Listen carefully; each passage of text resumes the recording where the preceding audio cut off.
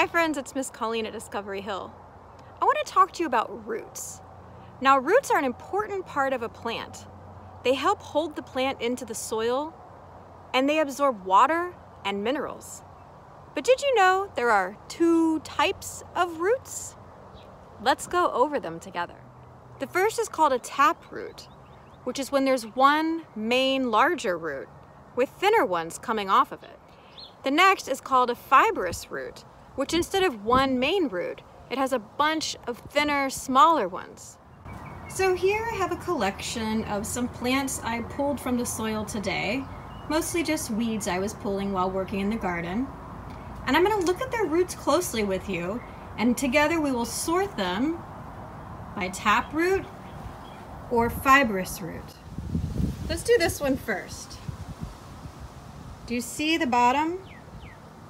Its root has one main root with a few small, thinner roots coming off of it. That is definitely a taproot. Now let's take a look at this little grass. It's kind of hard to see. There's a lot of soil on it. I have a cup of water here so we can wash some of that soil away. And look at the roots now.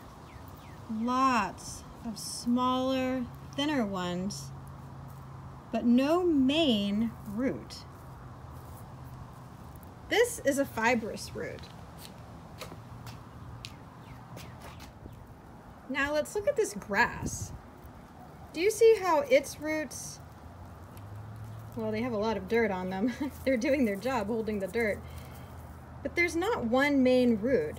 There's lots of smaller ones. That is a fibrous root. Now this grass here, you can see its roots are very shallow and there's not one main root. There's lots of smaller ones all together there. That is fibrous. And oftentimes grasses have fibrous roots. Now this is interesting. This is a little oak tree that was growing in the middle of a path, which is not a good place for an oak tree to grow. So I went ahead and pulled it up. And it's interesting because it still has the acorn or seed of an oak tree attached to it. And you see it sent out its big taproot. Trees often have taproots that hold them into the soil. Now take a look at this one. Oh, this is the upper part of the plant that shows, and this is the part that goes underneath. I know you know it. That is one big taproot. Now this last one, I washed it in the water so we could see it a little more clearly. It's a little less obvious, but it does have one thicker taproot that these thinner roots are coming from. It is a taproot. And there we have it. Our taproots have one main root with smaller roots coming from it.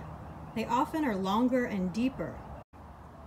And here are our fibrous roots, which have a bunch of smaller roots together, often on grasses, as we see here. So what I'd like you to do at home is to ask a grown-up if you can pull a couple of plants from somewhere outside. Maybe you can help with some weeding, and then sort those plants by their roots, fibrous or taproot. Thanks for joining me today at Discovery Hill. I hope to see you again soon. What will you find when you play outside?